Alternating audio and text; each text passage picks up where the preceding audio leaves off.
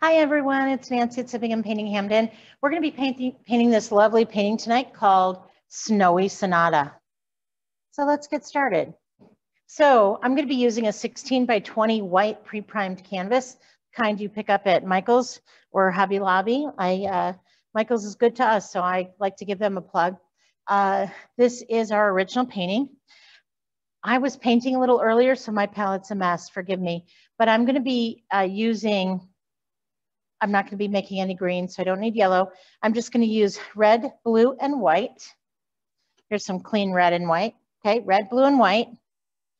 And then black. Okay, so red, blue, white, and black. I also need a few different sizes of brushes. 3 different sizes of brushes will do absolutely just fine, okay? All right, and make sure you have some water in a jar or container. Make sure mine's clean enough. I also have something to drink because it is sipping and painting after all. I've got tea today, but I might mix it up and get some wine. And then I've got a stack of napkins. All right. By the way, I also have a second plate for mixing colors. Sometimes that really helps. Okay, so what I'm going to do first is I'm going to wet my canvas with just plain old water. And I'm going to do that because Denver is a dry place and our paints can dry out really quickly in dry air, especially right now. I'm painting this in December of 2020. So the heater's been on a while and the air is dry. And if I moisten my canvas with a little bit of water, it's going to help me keep those paints thin enough to move across the canvas effortlessly. It'll really help those paints glide, especially when we're blending this inner circle here, or this circle. So little water, that'll help our canvases, our paints move smoothly across the canvas. That's what I meant to say. All right, a little water does the trick. Great. I am also, I'm going to go ahead and put this down. This helps my canvas from not jumping all over the place. Okay. So the first thing that I'm going to do is I'm going to pick up my big brush and I'm going to pick up just plain old white paint. Now this is going to sound silly, I know, but I'll explain exactly why I'm doing that in just a moment. All right. So hold on one second. I'm kind of tangled up in my microphone cord. All right. So the first thing I'm going to do is I'm going to put a softball size white dot right here. First it's starting in a dot and then I'm going to circle out until it's the size of a softball. And notice I used a lot of paint. There's a lot of paint there. Now you might say, your canvas is white, your paint is white, why are you doing this? And I'll tell you, I want the consistency to just be a paint consistency right there. It's going to help us blend out as we go. All right. So for the next circle, I'm going to need to take mostly white and a little bit of red. What I want here is a pale pink, a very pale pink. Now I want to tell you about my paints. I'm using primary colors only when I do these videos. And the reason I am doing that is that I want people to know that they can paint with just 5 colors of paint: red, yellow, blue, black, and white, and they can mix almost every single color they need. Now at our studio, in general, we have about 50 different colors of paint, and we use them all. We have 500 paintings in our gallery, and we use lots of different colors. So my red is going to serve as my pink, right? I'm going to mix it with white. It's not going to be exactly the same brightness as a pink that comes out of a tube. So this might be fluorescent pink or hot pink. We don't really know. But we're going to approximate it with what we have, red and white, And we're gonna come close enough that our painting's gonna look great. Just watch. So around that white softball, I'm gonna put this very pale pink. Very pale pink. And then I'm gonna just slowly, slowly circle out. Circle out.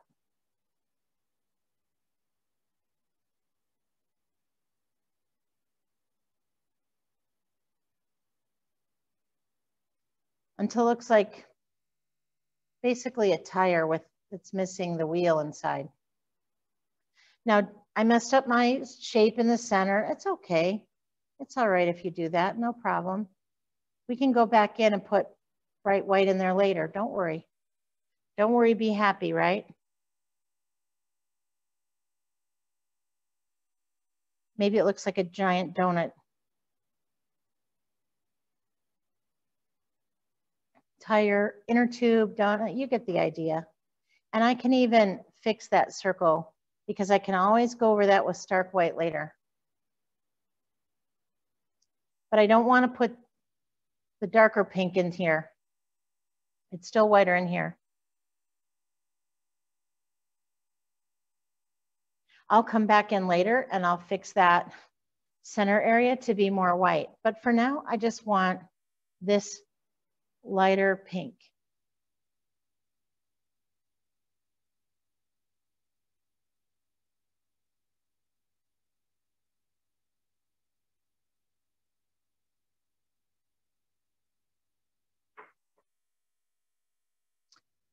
Because you're watching recording, I know that it's going to take you a lot longer to paint than I am. So just remember, you can stop and then start it when you're caught up. I'm going to keep on going, but just remember, you have the control to stop and start the video as you go. All right. Okay, so after we get that pink on, I'm going to keep adding more red to make it a deeper pink. So instead of this very delicate baby booty pink, now it's going to go to more Pepto-Bismol. Just making sure it's mixed in. And I didn't even clean my brush in between. I just picked up more red and just mixing that in, just mixing it in. All right, now to blend, this is still wet. That's good. I want to overlap it. So if you're somebody who's mowed the lawn before, you'll know what I mean. You have to overlap your rows so that you cut the grass evenly. If you try to go next to the row and not overlap, you'll have some that wasn't cut. So I started that darker pink overlapping with the thinner, or the lighter pink rather. All right. And I'm gonna just use some more here. Expand this out a little bit more.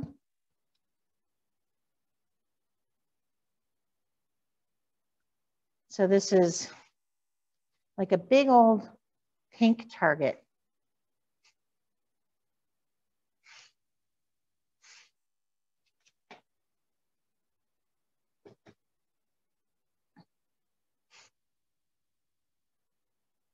And then once I've used all of that pink up on my, from my brush on the canvas, and my brush is dry, well, let's just go round and round. I'm going to make sure all that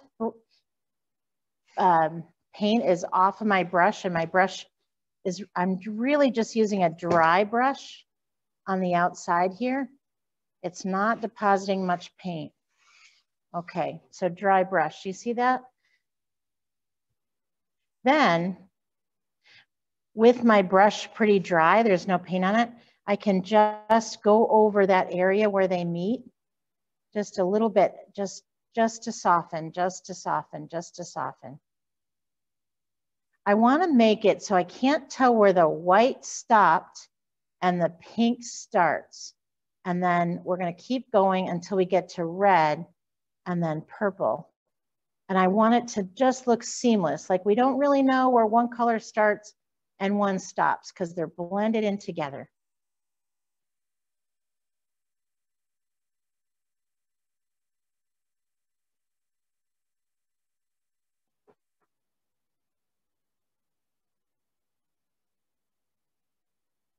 All right, once again, go ahead and pause. Even when I keep going, you can still pause and then start it when you're ready, okay? I'm gonna pick up, I'm just gonna mix some more of that pink for myself.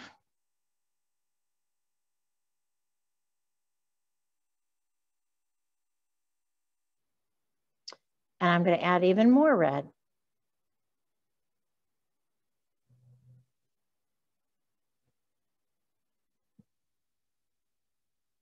And now it's almost like a pale red.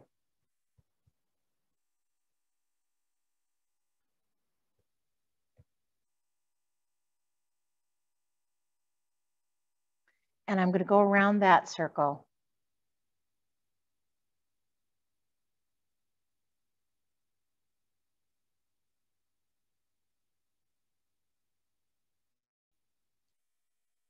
And when it hits the top, just pretend that there's more up there. You can paint the top of your painting as well so that your canvas, so it's like your painting wraps around the structure of the canvas. So what I mean is I can move this and I can paint up here. And I'll just keep doing that as I go. Or I can wait and add it later. Either way, they both work. I was just thinking about what this looks like. Kind of strange. But it's going to be beautiful when we're done, I promise.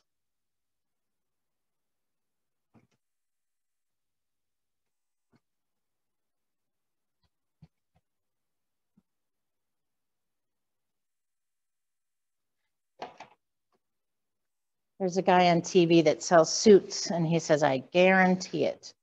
Men's Warehouse. All right.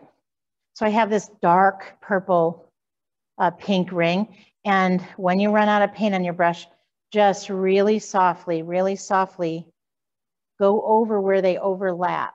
Go over where they overlap and just soften it so you don't really know where one starts and the next one stops. Just soften. Yeah, just soften it. We want to just blend the two together by just overlapping them and softening with our brush. So we don't know where one starts and the other stops.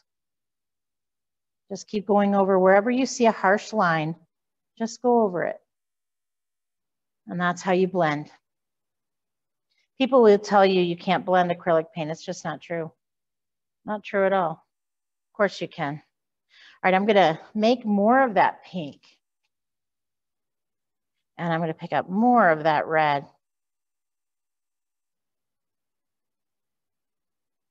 gonna make the same shade I did before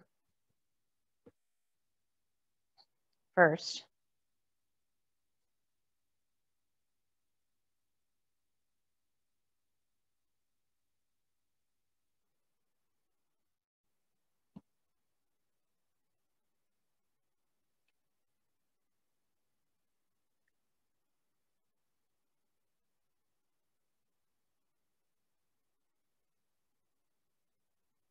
There's that dark pink. All right, then I'm gonna knock all the clumps off. And then what I'm gonna do is I'm gonna pick up some of my blue, just a little bit, just a little. And I'm gonna put it into that dark pink.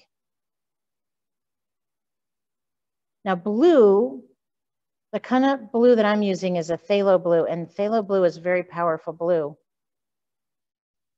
It will turn things dark in a moment. It takes over. It's a really, really powerful color. So I can add a little, I'm gonna try it, but I can always add a little white. All right.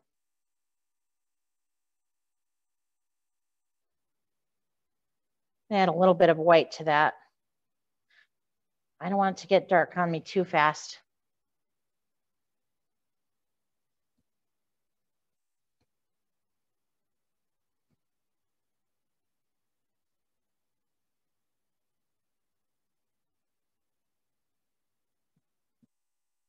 So that, in other words, I put on too much blue. Just put the tiniest dab of blue until you, yeah, that's going to be better. I'm going to pick up a little bit more red too.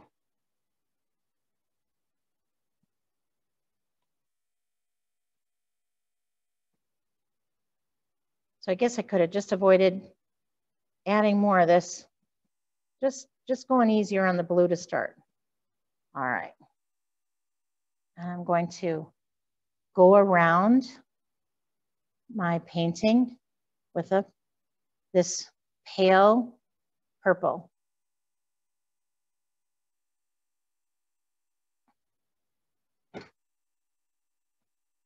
And another ring.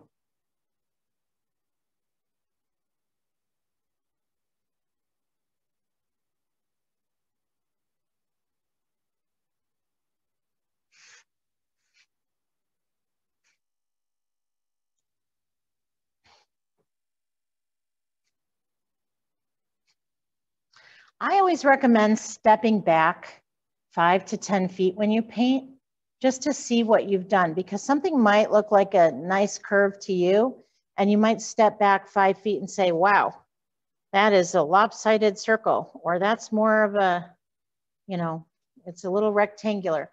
It's always a good idea to step back. Always a good idea. Step back about 5 feet and see what you've got. All right. So I've got this other circle of purple, of pale purple, pale purple. So I'm going to need to blend those a little bit more. I want to get rid of some more of this paint. I'm just going to go ahead and get rid of it down here. I can go over it later. Now I noticed on the original, it didn't go to purple quite so fast. That's okay. I can let this dry a little bit more. See this color down here? That's really what I was going for. So I might go back in, mix a little more pink. You can always fix things, always. I'm gonna mix a little more pink.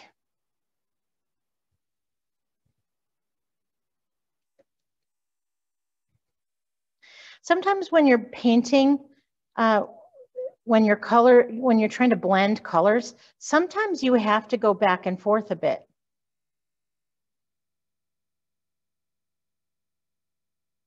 I'm gonna go ahead and use this as a blending color to blend away the hard line of the purple.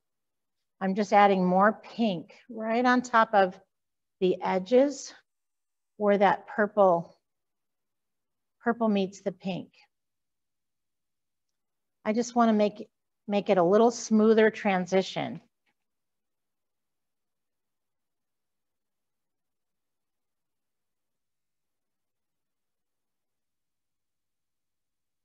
Like I said, sometimes you have to go back and forth a bit.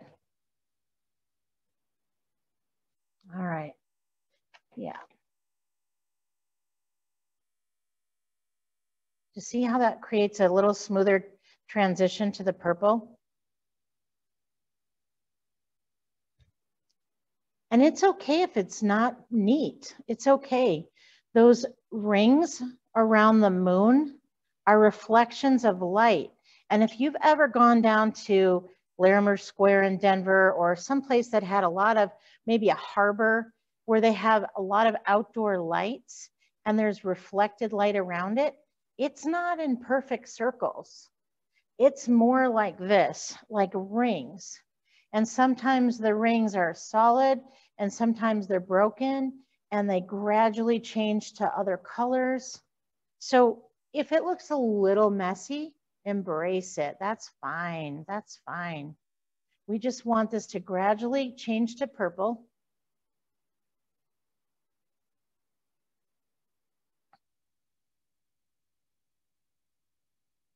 All right.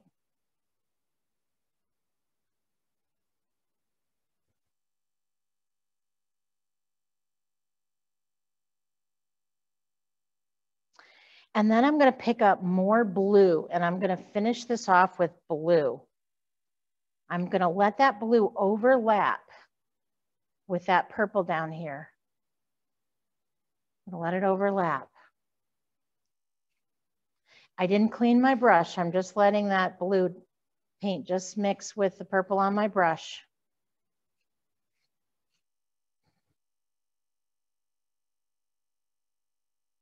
And keeping that same curve that I had in the circle, same curve.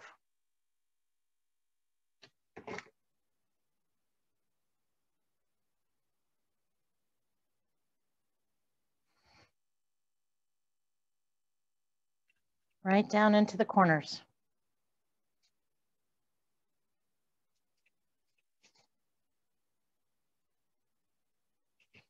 All the way down, all the way down. Now in those upper corners, I'm going to do the same thing up here with just a little bit of blue in the upper corners and keep that same curve.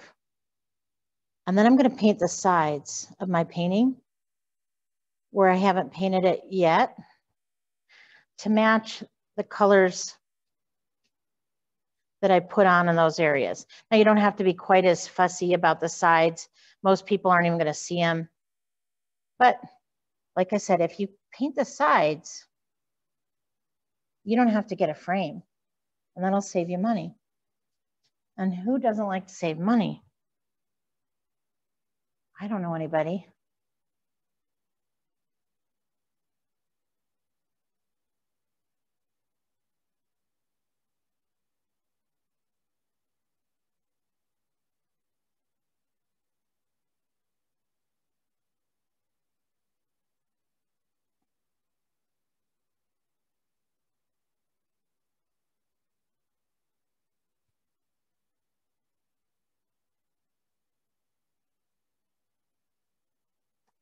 I almost put my brush in my tea.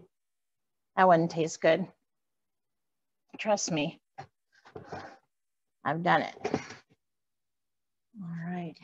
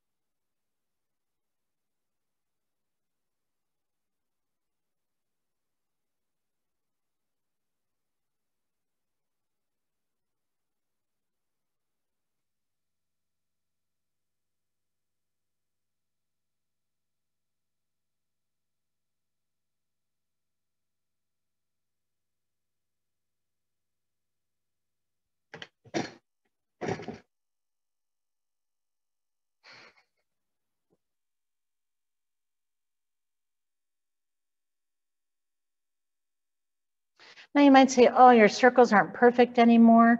That's okay. We can go back and fix all of it.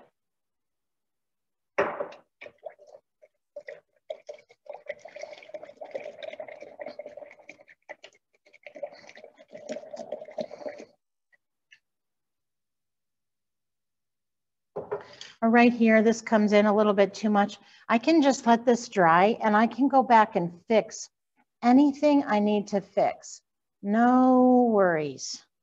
No worries. But I should let it dry a bit before I try to paint it.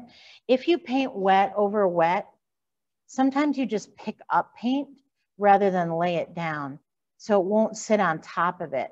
So I'm probably going to have to let this area up here dry more, and then I'll be able to fix that and make it pink again.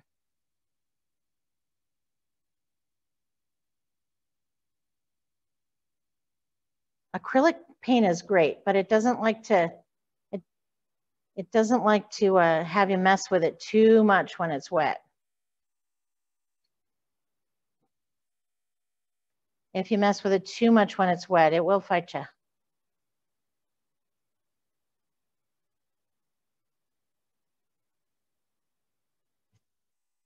gonna let that dry a little bit.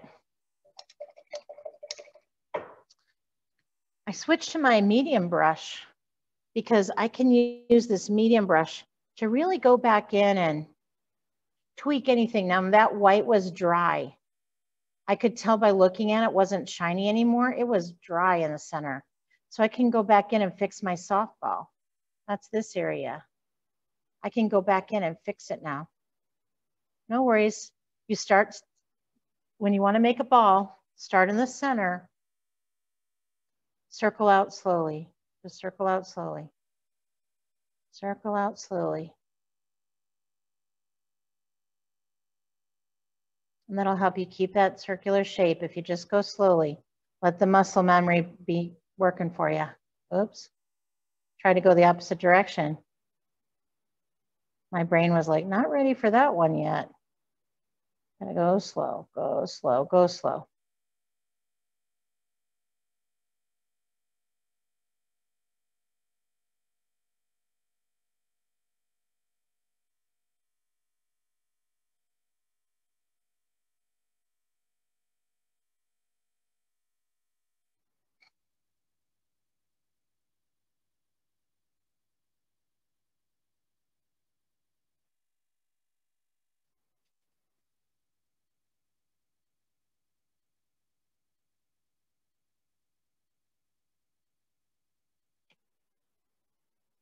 Just looking, there's somewhere in this area that looks a little orangey. I don't know why. I don't have any yellow on my palette. I do have some yellow on my palette, but I was avoiding it. So just go ahead and tweak anything that doesn't look right to you. Step back 5 feet and then tweak to your heart's content. This doesn't have to be smooth circles. They could alternate. You could put a whiter circle, you know, after a pinker one and go back and forth. They don't have to be perfect. They don't have to blend perfectly. It's just your preference. And like I said, those light rings around a light source, sometimes they're more streaky. So it's just really your personal preference. And if yours is streakier than mine, embrace it. That's actually awesome.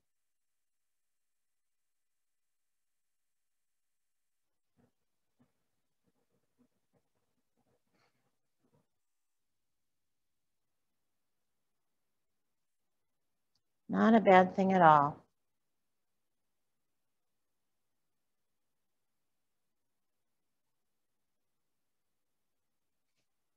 I think the streaks actually give it a little more character, to be honest with you.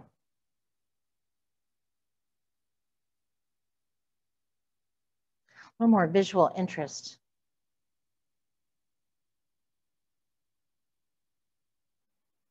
But keep your, you know, keep your streaks in a nice curve.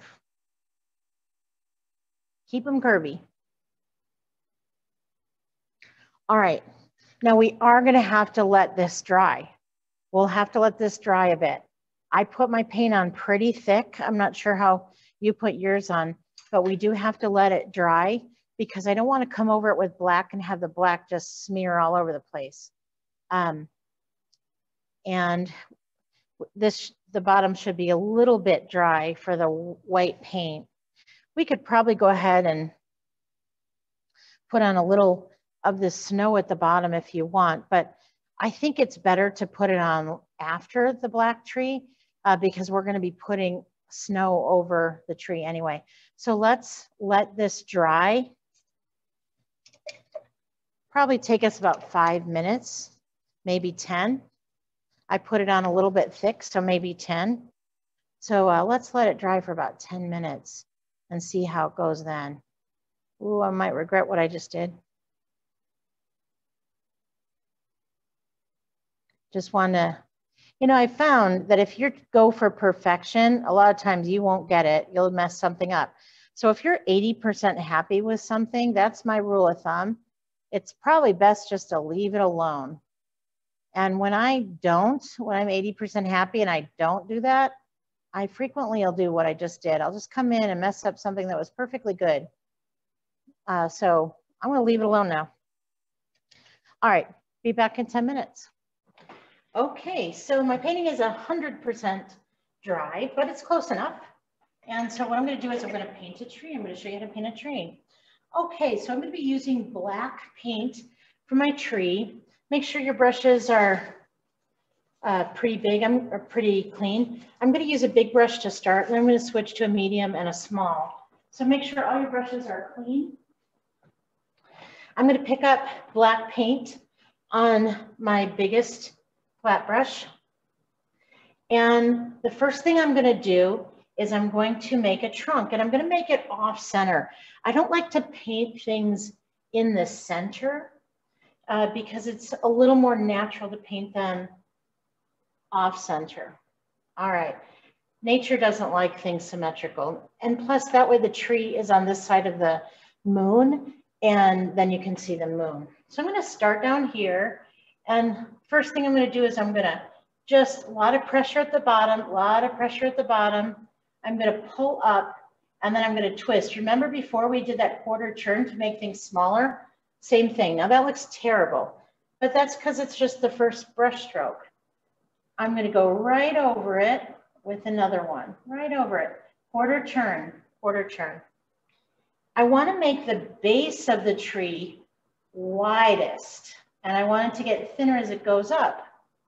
That just makes sense, right? Trees need a wider base so that they can stand. And every time I go up, it's filling in the trunk and making that black more solid. All right. I'm going to use that same brush and I'm going to always start in the trunk, always start in the trunk, and then go out and quarter turn. Start in the trunk, go out, quarter turn. Notice I didn't start my branches at exactly the same place on both sides.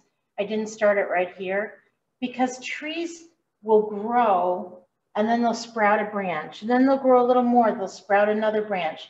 So they usually don't come out at exactly the same place. But notice how I want the trunk to be wide. And then as the tree grows and as the branches come out, then the trunk gets thinner. So that at the end of this tree making, the trunk is widest at the bottom and thinner as it goes out. And the same with each branch. Notice that they're thicker here, and as they go out, they get thinner. And I'm always starting in the trunk and going out. Always starting in the trunk and going out. And I'm curving these branches. I want them to be not straight. Not straight. It's very rare for anything to be straight in nature. Okay, now, why is it that I always start in the trunk? I'll tell you. Because if I started in the sky and came in, I would be depositing more paint up in the sky. And that just doesn't make sense. I don't want it to look like a cactus. I don't want this to be blocky and big. So if I start in the trunk and then I come out and just a little quarter turn on the end of my brush, then the branches will just naturally become thinner as they go out. Hope that makes sense. Now I'm going to put some branches right in front of the moon. Woohoo! All right. Remember, they get thinner as they go out. That might be enough of the big ones. It might be enough. This tree is a pretty good sized tree. It's got lots of characters. It's got stories to tell of people and animals that climbed it. I'm going to stop there with my big brush. And I'm going to switch to a medium brush now. All right, I'm going to switch to a medium brush. In fact, you could even switch to a small brush, whatever's more comfortable to you. But once you get to this stage where your branches look pretty good, you're going to come out from each branch and you're going to make smaller branches.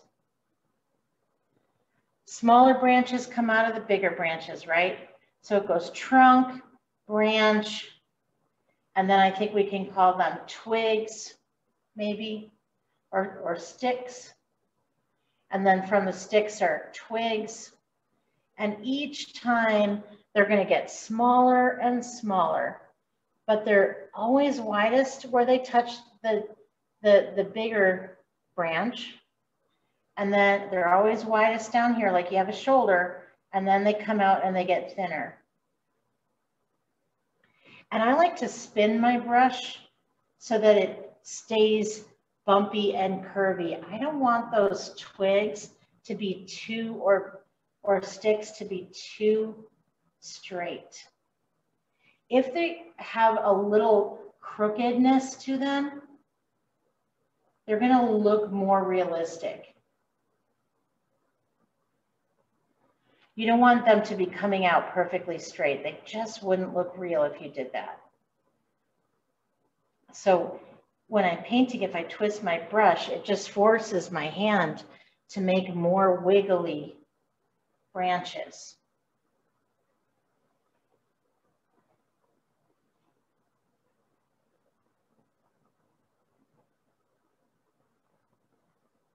And you can put as many or as few branches as you want. It's totally up to you. But here's the thing. However many you put on, you're going to have to put snow on later.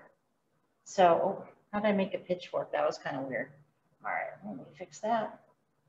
Oh, we've got, now if you make really twisty, turny branches, you'll end up with something that'll resemble Nightmare Before Christmas. Nothing wrong with that. So if you like that look, twisty, turny, really twisty, turny, gnarly. But if you don't like that, then, you know, a little more graceful. Your style will come out and you're gonna be really comfortable with your style. And that's really all that matters. This side's a little neglected over here. Now, if you make a mistake like that, if you make a part that's thicker than down here, then you have to make the whole thing up to it, that thickness, so it looks natural. Branches or twigs should always be thicker than the thing they came off of, right? Or thinner, rather, thinner. So the trunk is the thickest, and anything that comes off the trunk has to be thinner than the trunk. Anything that comes off of this branch needs to be thinner than it. Because as you go, it's just like your arm is the thickest, well, your body's the thickest, right? And then your arm, and then it goes down to your wrist. It just keeps getting thinner. And then each finger on your hand is thinner than your wrist. It's the same kind of order. Each one going out gets thinner than the thing it came out of.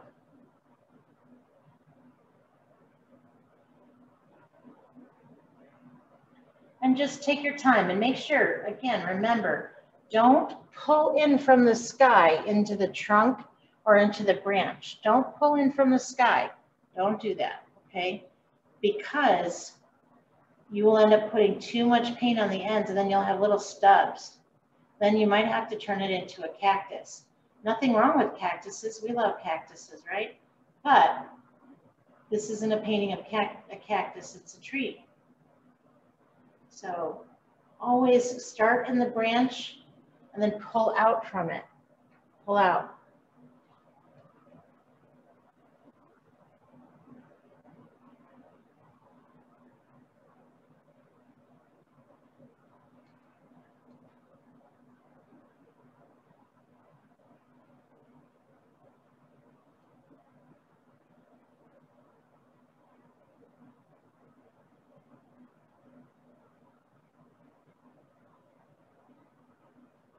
Trees are fun. I love painting trees.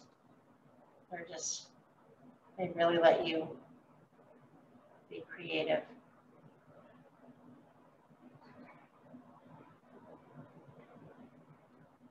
So remember, as many branches as you put on your tree, you're going to have to put snow on all those places. So just keep that in mind. If you want to work hard, put lots of branches. If you don't want to work too hard, maybe not so many.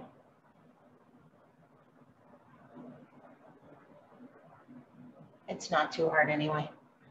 It won't be too hard. Let's see.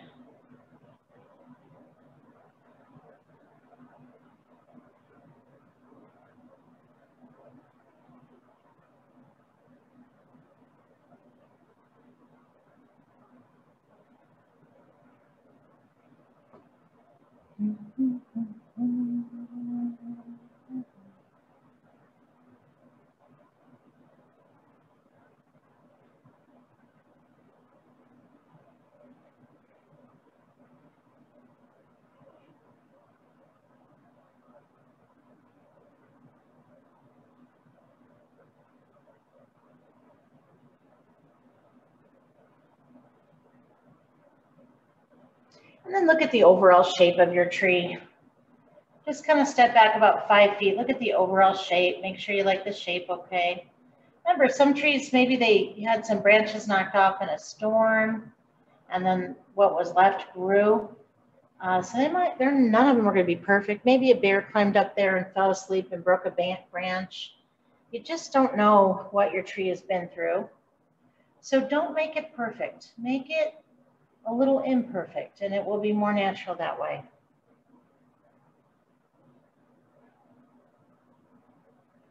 It'll definitely be more interesting that way.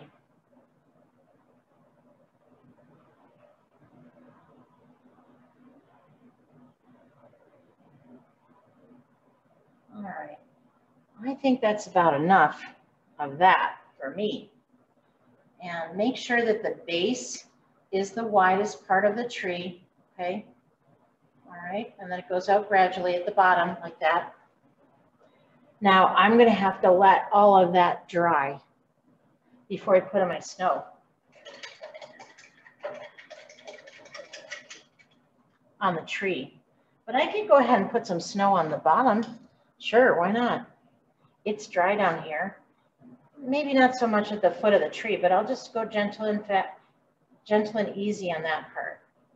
So I'm just gonna scribble on some white. I'm not gonna use up all my white. Go sparingly at the bottom. Don't put it on too thick because you're gonna need a lot of white up in here.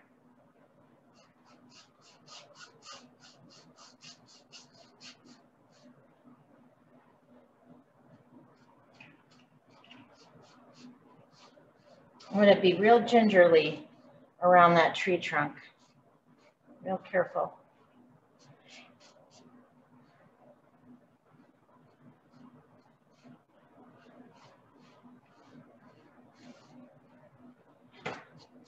Paint a little on the sides.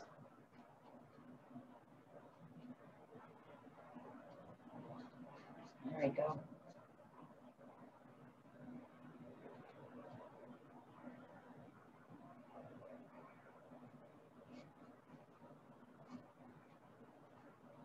Just kind of skimming the bottom of the tree. Then I'm going to take a small detail brush. Make sure it's clean because I was using that one for my tree. It had black on it. I don't want black. All right, and I'm just going to, now my white paint is getting really thick. It's getting really thick now because it's been sitting out a while. So if yours is thick, we want it to be thin enough to put snow on. So go ahead and add a little water to it, a few drops of water. We want it to not be like Greek yogurt. We want it to be more like, thinner than that. I don't know, like a yogurt drink, I guess. And we want to make sure you have enough white. All right, so I'm going to add a little bit of water to mine. My white, so it's much thinner. All right, I'm mixing a little bit of water into my white paint. I want it to, I don't want it to be like, you know what it'd be like? It'd be like a milkshake from McDonald's. Yeah, it should be a little drippy, okay? All right. And that should also give you more of it to work with. I'm gonna just flick up some little clumps of grass at the bottom. See that? Now it's kind of silly. You think, oh, there's snow on this painting. But sometimes if it's a light snow, the snow will stick to each blade of grass. And this is just some little grasses just kind of sticking up. It's optional. You don't have to do that if you don't like it, but the painting has those.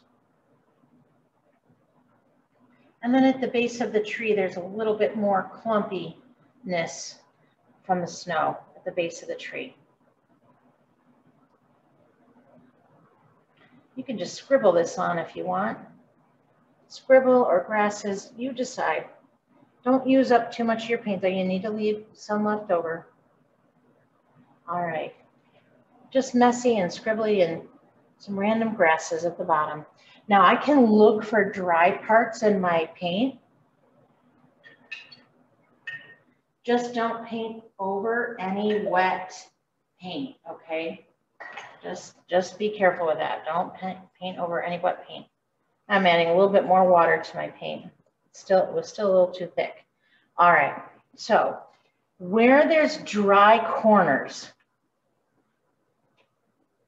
meaning where the branches meet, I'm looking for dryness because I don't want to paint over wet paint. But where the corners meet, underneath that point, I'm going to put a little snow on top of the bottom branch. I'm going to put snow on top of branches that are horizontal. Horizontal means going back and forth. So anything that's horizontal is going to get a little line of snow on top of it. Why only on the top? Well, because snow wouldn't stick to the bottom, right? It would fall on the top and that would be it. But if a branch is growing straight up, don't keep going up all the way to the top. Just anything that's where it would make sense that snow would stick. On the tops of things, right? Like on the top of your car, on the top of a bicycle or a patio. But not so much on something straight up like that. It's going to stick to the tops of branches. Right on top.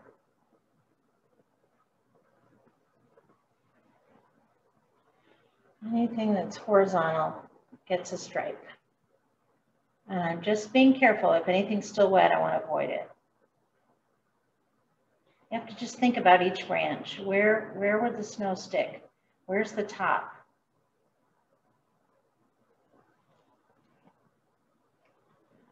And this is a little tedious. It is. But I think it's also really pretty. You know when you wake up on a cold winter morning and you look out the window and you just see everything just coated with a layer of snow? And even if you hate snow, oh my goodness, it's so pretty. It just looks beautiful and peaceful until everybody, all the birds and the animals and the people disrupt it. It's just beautiful. Well, that's what we're doing here. We're just adding a layer of snow on the tops of anything that looks horizontal.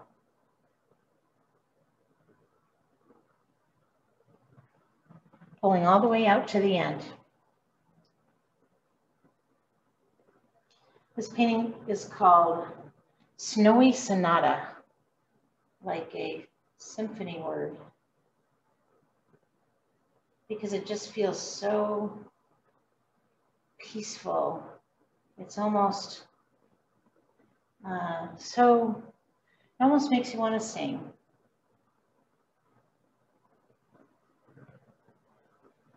I don't know music. Hopefully Sonata doesn't mean a march. You'll have to put in the comments if I got that one wrong when I named this painting. Fall in there. It would definitely fall in these little crevices.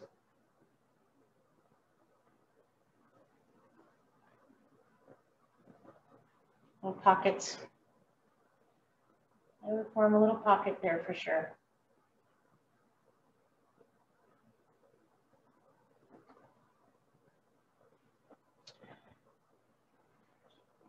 Snowy Sonata. I first painted this one without any snow. And I thought, oh, it's boring. I don't know what it's missing, but it's boring. It's missing something. And then I put the snow on.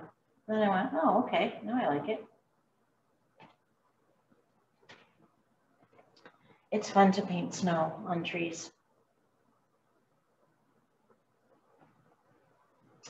I can imagine, it's one of my favorite stories is if you are a fan of Bob Ross, he grew up in Daytona Beach, Florida, and you know, hopefully you know who he is. He's a very famous painter. He had a TV show,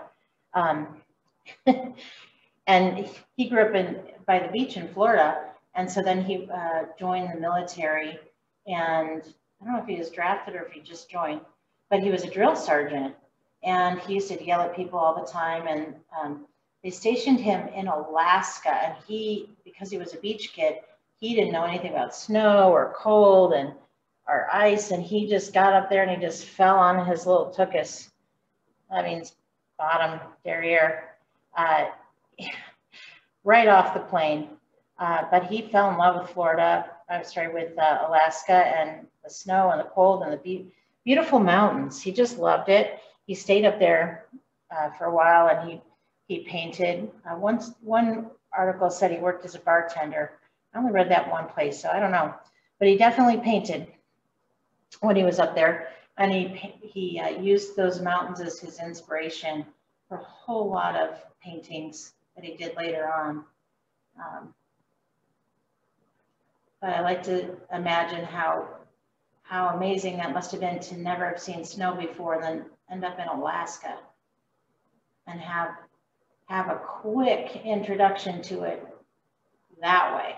That must have been quite a shock for a beach kid.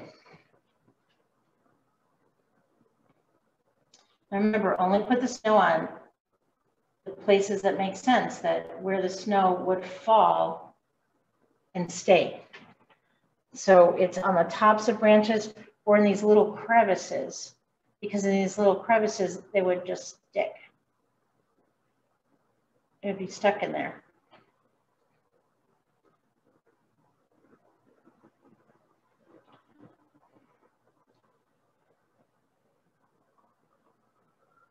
Be careful too that if it's still wet, stay away. The black paint is still wet.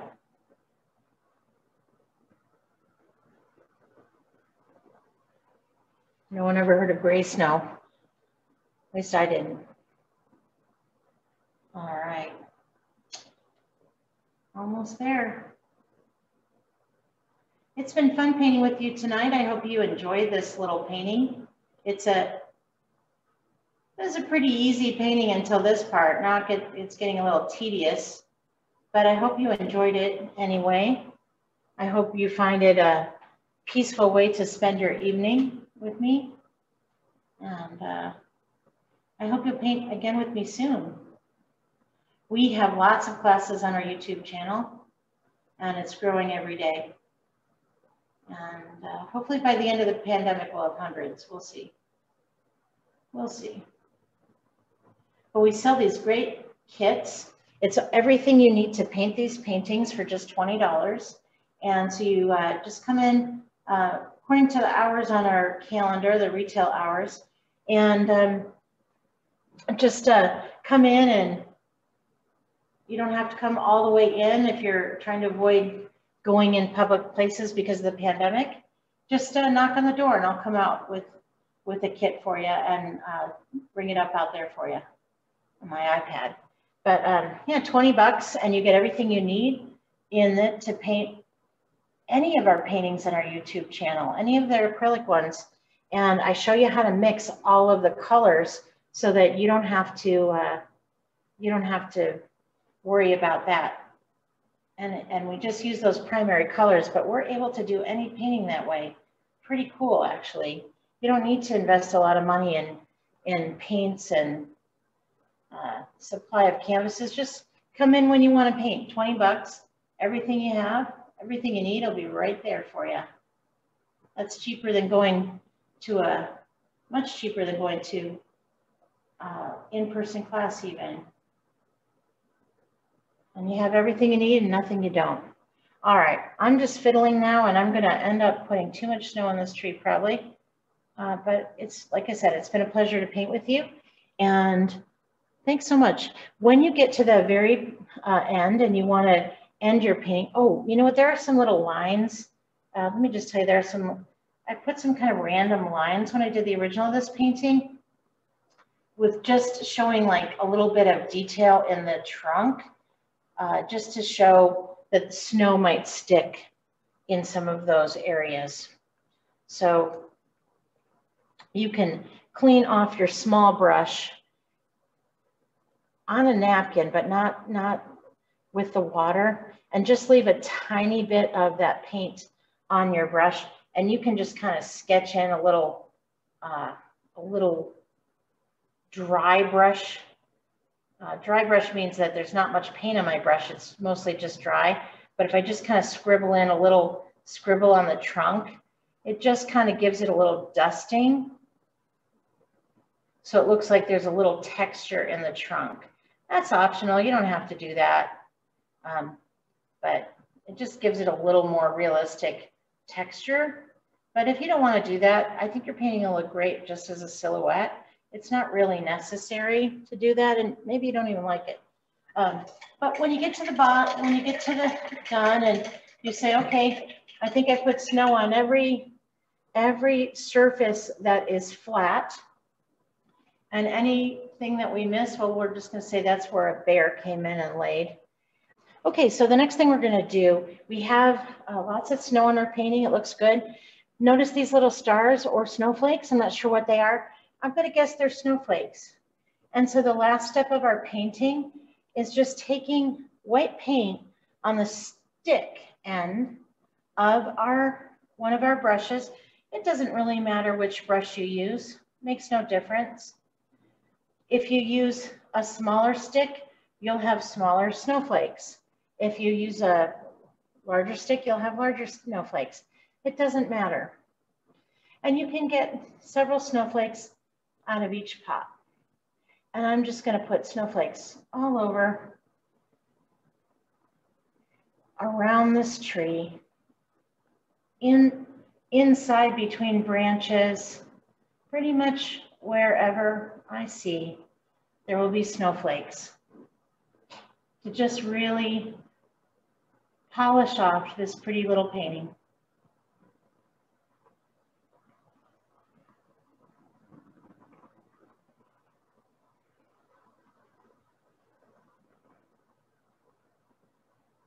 I think the snowflakes add a nice little touch to this painting, don't you?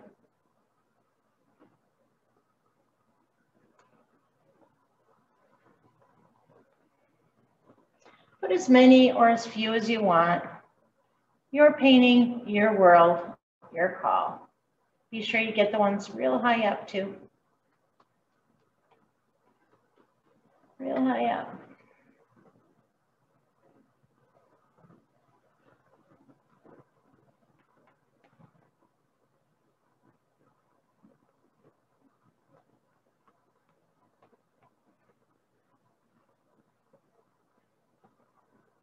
And if you painted the sides, put some on the sides too.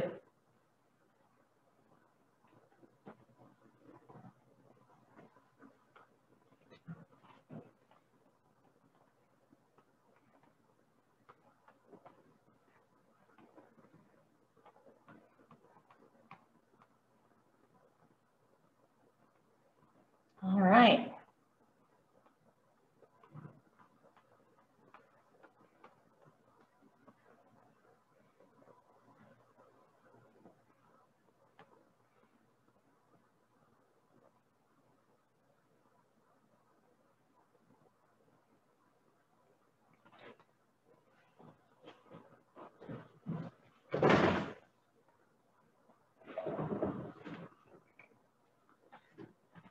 All right, when you finished your painting, and you have all the snowflakes on that you want, just dip your tiniest brush, your detail brush, into any color of paint, and then go ahead and put your initials in the bottom right-hand corner, or you can sign your name. I've just put my initials, that's easier.